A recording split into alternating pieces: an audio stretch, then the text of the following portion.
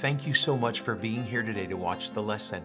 Now remember, if you need to go back and watch a former lesson, you can go to learnbiblicalgiving.com. We're not asking for money there at all. It's just where we put these videos for you to find them and be able to use them at home, school, church, wherever you have that need to learn about what does the Bible have to say about giving. Furthermore, we're going to be talking about the promised offering. Do you remember 2 weeks ago, we talked about the 4 kinds of offerings? There was the prescribed offering. That's the tithe. There was the preferred offering. That was a gift from the heart. There was a project offering. That was the offering that was given to Paul from the church at Philippi. And then we ended that lesson with the promised offering. Now, the promised offering got its start here, and I ask you to turn there to Acts chapter 11, and I read this passage to you 2 weeks ago. Last week, we talked about what the wisest man who lived, Solomon, had to say about giving. And what he said about giving is really helping us to understand we give no matter what the condition is. We give and know that God gives back, that we're never stingy in our giving, and we believe that God just supplies the need. Well, today we're coming back to the 4th kind of offering. What is that called? The promised offering. Where do we get it from? Well, let's look at Acts chapter 11 and verse number 27. I'll read. If you're not there yet, just hit pause and I'll wait for you, and then we'll come right back. All right, you have your place? And in these days came prophets. You say, well, Brother O'Malley, do we have prophets today? No, we don't have prophets today. The Word of God is complete. But in that day, the Word of God was not complete. So these were men who spoke for God. Where'd they come from? Well, the Bible says from Jerusalem. To where did they come? Antioch. And that's what we're going to read about. Why would prophets come from Jerusalem to Antioch? Verse 28. Well, the Bible gives us the name of one of the prophets. And there stood up one of them named Agabus, and signified by the Spirit, so he's speaking on behalf of God. Now we know we don't do that today. We have the Word of God. It speaks to us. And stood up and signified by the Spirit that there should be great dearth. Brother O'Malley, what is a dearth? Well, a dearth is a famine. If you think about a drought and you think about a difficult time where there's no water, no rain, no crops growing, cattle are dying, no ability to feed people. It's really bad. It's severe. And this dearth was going to take place. Notice what it says, and signified by the Spirit that there should be great dearth throughout all the world, which came to pass in the days of Claudius Caesar. You say, okay, so the dearth happened, the famine happened. And when the famine happened, it was recorded that it was done. It occurred during the days of Claudius Caesar. You say, well, why would you say that? Well, because there are prophets, and prophets speak for God. When they speak for God, they had to be accurate, because you didn't want anybody just standing up and saying, God told me to say this. And then if it didn't, the Bible says in the Old Testament that if a prophet gave a prophecy that wasn't true, they were to be stoned. So it was in your best interest not to say, God said this. Now, how do we say God said this today? Well, we have the Word of God. That's how we know what God has to say. This is God's written word for us. But notice what it says. He stands up. He says there's going to be a dearth. The people hear about that. And then, of course, there's this statement that said it did come to pass. So the prophet's in the clear. Verse 29. Here is the response of the church. Now, I want you to really catch what's happening here, because this is, as far as we know, the first recorded time the promised offering. One of the 4 tent poles. You remember the tent poles? The tithe, the prescribed offering. Then you have the preferred offering. That's an offering from a willing heart and a wise heart. Then you have the project offering, something we were doing for someone because they had a need. And then we have this promised offering. Here's where it starts, verse 29. Somebody says, well, I don't understand this faith promise thing. Where's that in the Bible? Well, you can introduce them to it here in verse number 29. So, well, I think that's all man-made up. I Googled for faith, promise, missions, giving in the Bible. I didn't get it. Well, you're not going to get it. But you are going to see faith. And you are going to see the ability of a Christian to make a promise, and you are going to be able to see giving, and you are able to see missions. But this is where we get it. You say, well, wait a minute. If they're giving, they're not giving to missions. Well, no, it'd be silly to say that this is missions. My mom, she used to sew when we were kids. She'd go down to the store and she'd buy a pattern. She'd get that pattern, and then she'd also buy a couple different bolts of fabric. A bolt is what you call fabric wrapped around it. That's called a bolt. So she'd buy different pieces of fabric in order to make the outfit she wanted to make. Then she'd come home and she'd have these special kind of scissors, and she'd cut out the fabric to the pattern. So let's say she had a purple dress over here that she was making, and she'd take out the paper from the pattern, lay it on the fabric, and then she'd pin it all up and then take the scissors and she'd cut out to the size that she needed in that pattern to make that dress. So when she got done, she'd unpin the paper pattern. Then what would she do?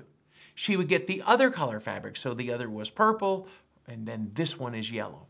She'd lay that same pattern on a different color fabric. Now, I could ask you a question. Is it the same dress?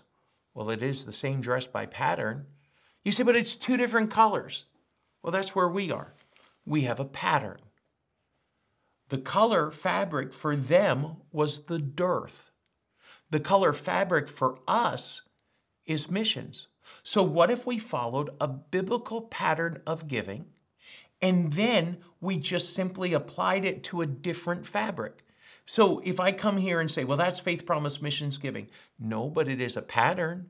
They had a famine or a dearth, and then they decided we're going to give. Let's read the verse. Verse 29. Then the disciples, every man according to his ability, determined to send relief unto the brethren which dwelt in Judea, verse 30, which also they did, and sent it to the elders by the hands of Barnabas and Saul. What a statement. So the big picture is the church heard it. Well, you can imagine, let's say the group that you're in, Sunday school class, adult Bible study class, or you're in a special membership class, whatever the context is you're watching this. You hear that one of your fellow members, maybe even your neighbor, they have a fire in their house, God forbid, but they have a fire and they lose everything. Well, if that person is part of your church, what do? You say, well, we're going to help them. Brother O'Malley, it doesn't require any thought. We're going to find out, do they have a place to stay tonight? Do they have clothes for the morning? Do they have the means of transportation? Do they have food? When's the last time they eat? Let's get them some food. What do we do all of that for? Because we believe in helping people. Our churches are there to be there for each other and bring glory to God in doing so. So here's what happened. They heard there was going to be a dearth at the church from which they came miles away in Jerusalem. Many of them had scattered to Antioch. And so now they're there and they hear it and say, oh my goodness, what are we going to do? We're going to make a commitment. You say, well, whoa, if they're in the famine now, why are they making a promise? Well, it's a prophecy. So that means it hasn't happened yet. You say, wow, how did that work? Well, this is not the only time God ever used advance notice. Joseph with his dream about the famine in Egypt. Agabus and the crew from Jerusalem saying there's going to come a famine. So now we see that there's time for them to give. So what did they do? Well, if you look at verse 29, the Bible said they made a promise. You say, well, how did they know what the prices were going to be of stuff? How did they know what was going to happen? They just simply made a promise of faith. So when I look at this introduction in the history or the start of giving by a promise or the promised offering, there's some things I learned. Number one, the promised offering has a purpose. What was their purpose? Well, it was the dearth, the famine. What's our purpose? Remember the purple fabric and the yellow fabric? The purple fabric was one dress. Move the pattern over to the yellow fabric and it became a yellow dress. One pattern, two dresses. One pattern of an offering, their dearth was a literal drought condition. our famine? It's a famine of the gospel. So we're applying this in missions. The Bible says, then the disciples, every man according to his ability. Let's talk about some of those things. First of all, the promise offering will have a purpose. We use the promise offering pattern to help us give to missions. Here's the second thing. The promised offering has a place. You say, what do you mean a place? Well, we do our giving through church. Our kids are married here. Our family members are buried here. We bring our prayer requests here. We come here for worship, and we do our giving here. We do all of that through our church. God didn't send a prophet to the town square. He sent a prophet to the church. God didn't send a prophet to anywhere else but his church. Why? Because we do our giving through our church. So the promise offering has a purpose. Theirs was a famine. We're using ours for mission. Purple dress, yellow dress, same pattern. The promised offering has a place. God's house. Why? Because the commission to bring the world to Christ was given to the church. The church is what he paid for. The church is what he founded. The church is to whom he gave ordinances. The church is to whom he gave his promise. He is the one that has entrusted us with the gospel for us to advance the gospel around the world. So the promise offering has a purpose, missions. The promised offering has a place, the local church. Then what else? Verse number 29, then the disciples. Well, the promise offering has people. Who are the people? Disciples. Who are disciples? Followers of Christ. The pupils, the learners, the students, those who follow Christ. They are the students of Christ. So now, who are the people that give in the promised offering? Well, the promised offering had a place, the church, had a purpose, the famine, and now it has people who give in this offering. They're not perfect people. My goodness, there's no one perfect in church. Don't listen to people who say they're perfect. They're not. We're all sinners saved by grace. But here is what I'm telling you. They are just normal people with messed up issues, but they see a need and they give it. Why? Because they're a people in a place with a purpose. Well, that's the promised offering. What else does the promised offering have? Well, it has partners. Go back here to verse 29. Then the disciples, watch these next words, every man. You see, wait, Brother O'Malley, you mean everybody can give in the promised offering? They believed it. I believe it. There's an opportunity for us to be a part of this. You say, do you think women can give? Well, sure. Do you think kids can give? Of course.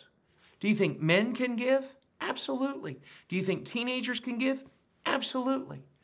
Every man. You say, well, that says man. That must be male. Well, there's also another word for man that's the idea of mankind. Anybody can give. So we see the partners in the offering.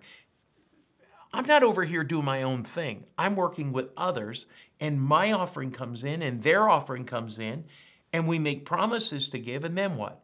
And then we see God meet the need. Number 5, I want you to see the promised offering had participation. You say, what do you mean participation? Go back to the verse. Every man, that's the partners, according to his ability. So what does that mean? Well, each of us have a capacity of faith. Those people there that sat there that day and heard that there was going to be a dearth, they wanted to make a commitment to help them. But each of them had a capacity of faith. If you have a job and this one doesn't have a job, or you have a large income and you have a small income, the common denominator, the common link between you both is you both have faith. Each of you have a capacity to trust God. Not to say, what's in my bank account, we can give this. It's what can I believe God for? Because there they are in advance of the prophecy, in advance of the dearth. In fact, if we read, and we'll get there in one of our lessons, we're going to get to 2 Corinthians, and you're going to read about a group of churches that had their offering together a year earlier. So we know there was some time between the prophecy and the dearth, and the churches kept helping. You say, the churches? It wasn't just Antioch? No, it wasn't just Antioch. In fact, in the New Testament, there are 33 named churches in the New Testament. Brother O'Malley, I had no idea. I know. 33 named churches. Well over 20 of them were involved in the promised offering. And we'll see that as we go. We're going to have a different lesson each week on different churches that were involved in the promised offering and what Paul had to say. So I need you to understand they had participation. It wasn't just that every man gave, but they gave according to their ability. Everybody has a capacity of faith to trust God. For some people, you could trust God for an amount greater than your tithe. And other people have a capacity to trust God for a smaller amount. But whatever the amount you can trust God, just trust Him, because you can always trust Him. Number 6, I want you to see this, that the promised offering, I know this is going to sound silly, but the promised offering had a promise. Say, the promised offering had a promise. That sounds like gobbledygook. Well, the promised offering is the mode of giving, and it came with a promise. Notice, go back to 29. Every man according to his ability, watch these words now, determined to send relief unto the brethren which dwelt in Judea. What is determined? What's a promise? My wife and I have been married for more than 30 years. 1986, we got married. And when I think about the promises we made then, we really meant well, but we had no idea what life would bring. Here in church, we see these folks and they're promising to give. They're determining to send relief. They don't know what all the year is going to hold, but they know this. They're making a commitment to give to those in need. They're making a commitment to remember those who are in need. They're making a commitment to their church and to the Lord. So when we talk about the promised offering, we're talking about this one thing. There is an ability we have to give. And when we take that ability to give and trust God for, we have to realize that's a promise. You say, I don't do promises at church. Okay. Are you consistent with that? Did you make a promise to the credit card company? Did you make a promise to your car payment company? Did you make a promise for your house? You say, oh, Brother O'Malley, that's different. Yeah, I know. One is God and the rest is the world. I think it's okay to make a promise. They did, and I'm looking at that and I realize their promise was to bring relief to the brethren. There's one other point, 7 points this morning. I know group leaders, there's going to be a lot to go over, and I encourage you to take the time to pick 1 or 2 points and make sure all your students got their answers filled in and such on the forms that you have. But here's the 7th point. The promised offering had a period. So what do you mean a period? Well, a length of time. Look at verse 30. Which also they did. So what do you mean, which also they did? They made the promise and they kept the promise. They determined to send relief, and maybe verse 29 and verse 30 is kind of like a Reader's Digest version of it. That they made the promise, they gave the promise, and what did they do with it? Well, then they had the offering ready to be able to give to the elders at Jerusalem, and they did it by the hands of Barnabas and Saul. Wow. The promised offering had a purpose, a place, people, and partners. They had participation. They had a promise, and they had a period of time that it's going to work. Group leaders, you're sitting there with your students, and you all are listening, and you're thinking through this. Go back over this section and make sure everyone in your class has this today, that they understand what this promised offering is. And maybe you're going to come up with a question that you can't answer. That's okay. Email us. Go to our website, learnbiblicalgiving.com, and click the link to email us, and we'll reply with an answer. And I want you to know this. The promised offering works. And it works in every church. Why? Because it's a biblical pattern. Purple fabric, yellow fabric, one pattern. The promised offering for a famine and the promised offering for missions. Let me encourage you this week, talk about these things. Until next week, God bless you.